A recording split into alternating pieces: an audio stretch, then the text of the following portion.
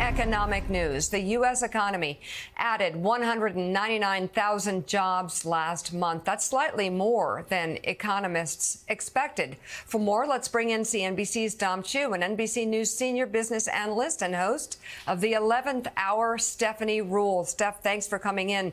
Dom, what do you make of the numbers? All right, so the numbers are largely as expected. You pointed out just a slight kind of, I guess, slightly hotter than expected number here.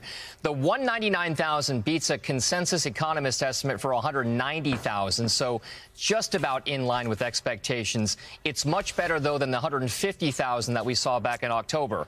The unemployment rate surprisingly ticks lower to 3.7%. It was 3.9% back in October. Average hourly earnings. Here's where things get a little bit interesting. On a month-over-month basis, they come in 0.4% higher. That was slightly hotter wage inflation than economists were looking for, and certainly hotter than it was the previous month. It puts the average hourly earnings on a year-over-year basis at 4% higher, which was largely what we saw last month. A broader measure of unemployment that counts those people who are marginally attached to the labor force, not just those that are completely unemployed, but those also working part-time jobs, multiple ones possibly, to bridge the gap. That ticks lower as well to 6.7%. The labor force participation rate, the number of people who are actually part of the labor force, actually ticked higher, ever so slightly, to 62.8%. And by the way, that is the highest labor force participation rate in America since February of 2020, before the COVID pandemic. Also, revisions-wise, the last 2 months had their total counts revised lower by roughly 35,000 jobs.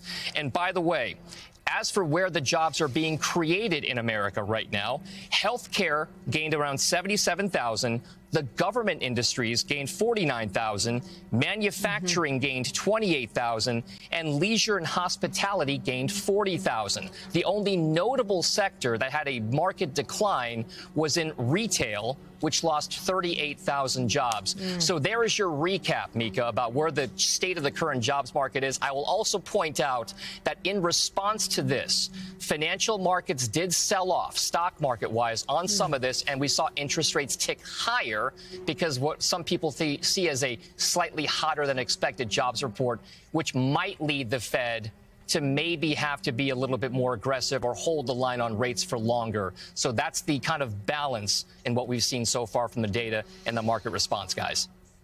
Interesting. Stephanie Ruhle, what do you make of these numbers? You know, it's not a lot of mornings that when you think about Jay Powell, he's probably smiling ear to ear, but today would be one of them.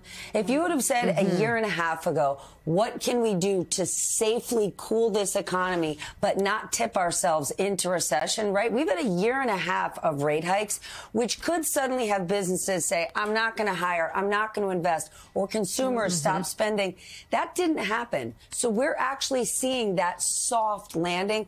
It is a positive across the board, a really good report.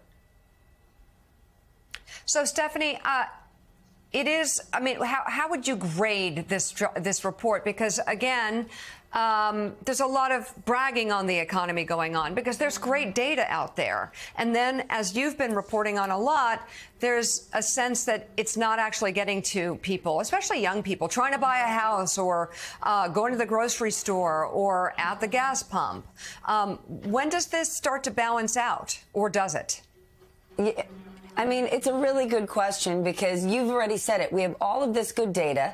Yet if you and I went out to dinner tonight, I guarantee at the end of our meal, we'd be going, holy cow, look at this bill. It's so expensive. Yes. Or we'd be complaining about how hard it is to buy a house or what our rent is. Listen, because rates have gone up, Jay Powell looking to cool the economy, that meant to operate a business, it started to cost more. And we're all saying, when are prices going to go down? We don't necessarily want prices to go down, because if prices go down, then that's showing a deflationary environment. Things will balance out. There's a good chance that Jay Powell could start to cut rates next year, which would be a positive. But, you know, this is a complicated economic story for the Biden administration to tell, because on one hand, people need to remember where we came from 3 years ago. What was happening in the economy with COVID. We are coming out of COVID. It is a net positive. Mika, people thought a year ago we'd be deep in recession. And while we might not be thrilled with prices, we might not be thrilled with how difficult it is to buy a house or buy a car, man, it's a whole heck of a lot better than what we thought it would be. It's true, and we'll talk to Adrian just a second about the politics of this. But, Dom, you know, when it comes to getting out of COVID and getting beyond COVID, we're not there yet. I mean, even look at the news that's come out recently about a huge educational lag. There's just kids are not where they should be because of the effects of COVID. I mean, can you make that parallel to the economy where things have not caught up yet? Or how would you describe the recovery from COVID as it pertains to the numbers we see today versus the way people are feeling? Mika, you put it, and Stephanie kind of touched on it as well here. This idea that there's been an uneven recovery in the U.S. economy since the kind of maybe onset of COVID, and certainly since the recovery from. We've talked oftentimes about a stock market that sits not too far away from record highs right now. We've seen a lot of people who've seen their assets go up in value. If you were actually a home owner over the last 3 years, you're sitting on a lot of home equity because prices have gone up so much.